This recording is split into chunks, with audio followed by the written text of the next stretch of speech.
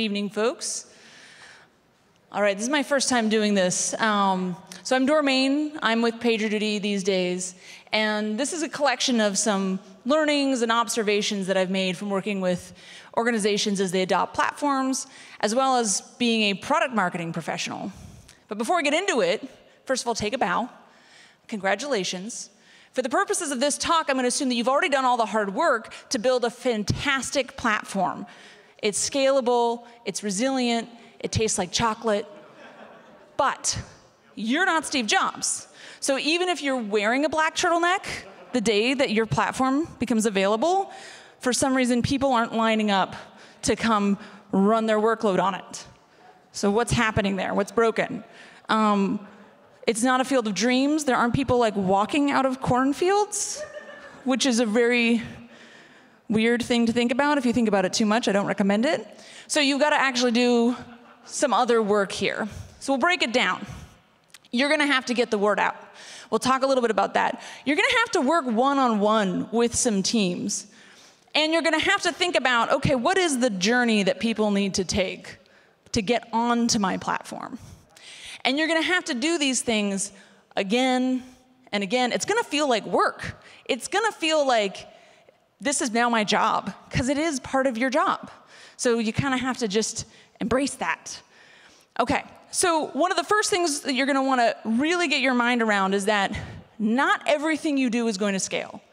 And this is something that a lot of engineers I talk to, they want that efficient, automated, perfect solution, and they want to keep trying to find that, and it's like, let it go.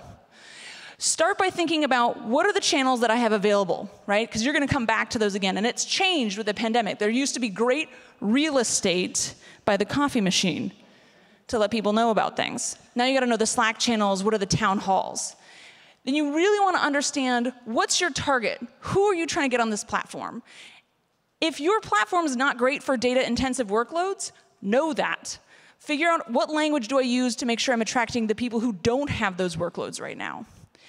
Give your platform and your team some kind of identity. Give them a brand. This gives people something that they can kind of anchor to when they see and hear about it again and again and again, because you're going to be doing a lot of things again and again and again. And then think about a focus group. This is kind of a way to get weirdly curious about those prospective users in a way that's very low committal for them. You're going to get to put the lab coat and the clipboard on and ask them a bunch of questions. Do you like the green toothpaste or the blue toothpaste? And they may not just show up because you posted that one time in the Slack channel about, hey, I'm going to do a focus group for a platform. Come check it out. You might have to go tap people on the shoulder one at a time and really get out there, invite them in. As you start to identify who are those teams that are like, hey, this could be a really good fit for the platform, lean in hard. Snowplow, despite what all the parenting books tell you, snowplow the way for them to be successful. Really figure it out and remove their blockers. A great example here that I think of is early days of Airbnb, people posted really crappy photos of their New York apartment and no one really wanted to stay there. So they rented the expensive camera and they did that work for them, and then things started turning around. And that success story, those are the ones you want to make visible. You want to share those. You want to bring those out in the town hall meetings. You want to bring them out in the Slack channels.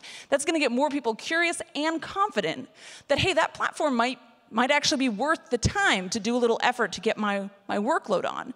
And then they want to be greeted with some really great documentation. This is where we're starting to turn the corner to scale. And we're going to get out of some things that are less scalable. Documentation is how you really start to scale.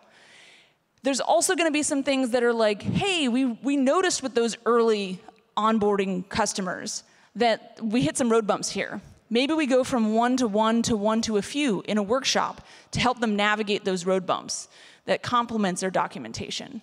And then you're going to keep coming back to those channels with updates and success stories, always communicating usefully to the people that you're trying to reach about your platform. What's new, what's changed, what steps do they need to take?